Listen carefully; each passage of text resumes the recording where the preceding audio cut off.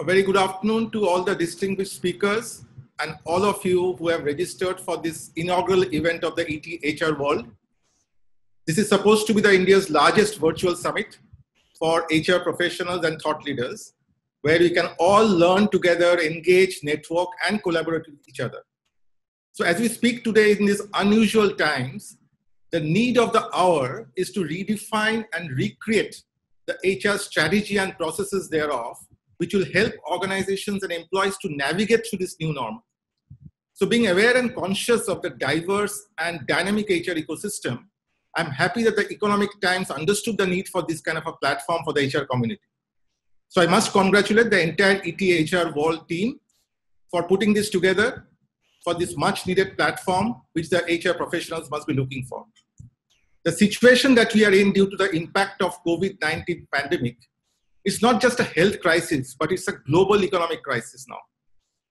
So it is estimated that almost 130 million jobs are at risk in a country like India, which is unique for its own demographics, because every year we have 10 million jobs, which we need to absorb people who are moving into the working age population. And that is in addition to all those who are unemployed as of now. So as HR professionals, we have a massive responsibility of not just business continuity in our own organizations, but also for the overall business revival in the country.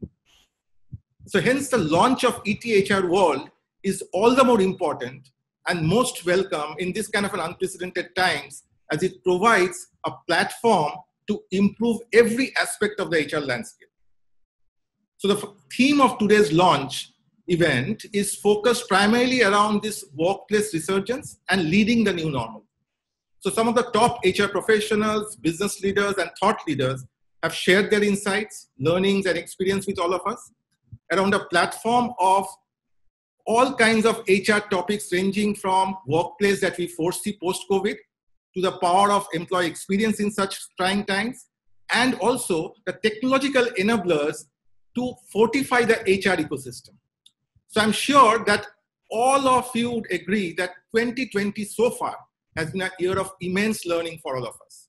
The global pandemic has caused disruptions in workplace, as well as workforce.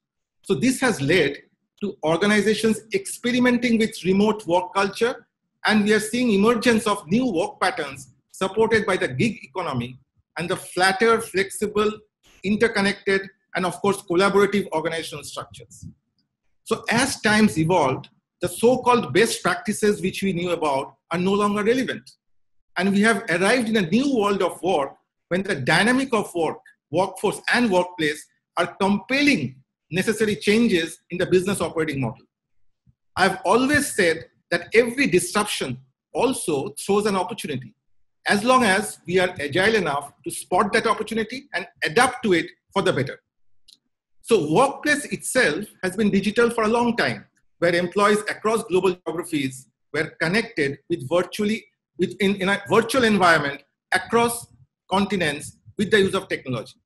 But the current situation has thrown up an opportunity for us to build what we call a digital workforce.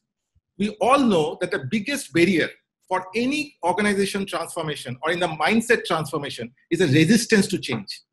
And the current pandemic, even though inadvertently, has brought that urgency for that much needed change in the organization. The way we define talent today, it is any capability which creates economic value for the organization.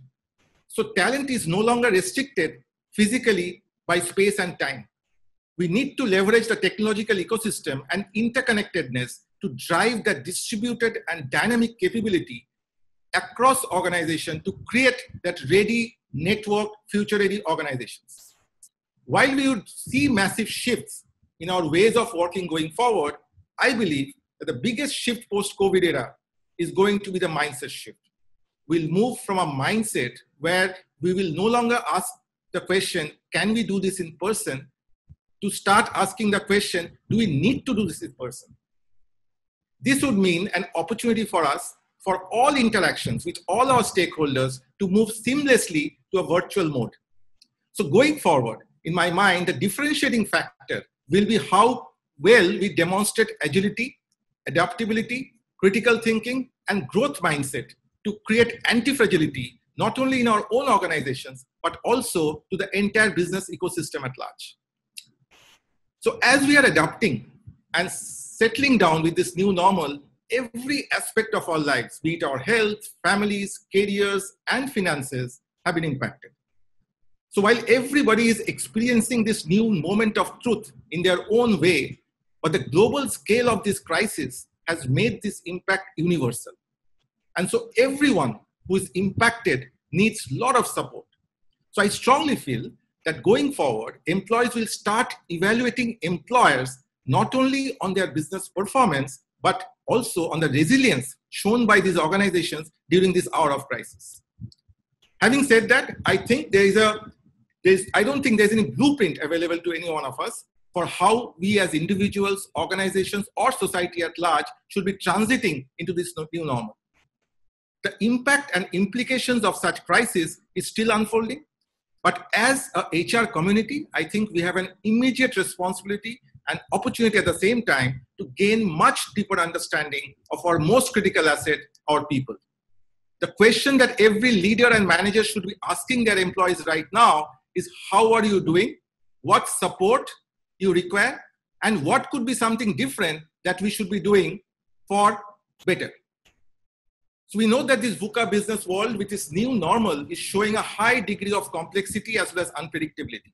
But this is the right time for us to also collaboratively and collectively demonstrate a higher degree of resilience, creativity, agility, and embrace the right technology to imagine the future business scenarios, navigate through the uncharted terrain, and emerge as a winner like we always did in the past. So the thought I want to leave with all of you is, this too shall pass, but the connect and trust that we make today with our employees and all our business stakeholders will last forever. So let me conclude by saying that disappointments can be finite, but hope is always infinite. Thank you and stay safe.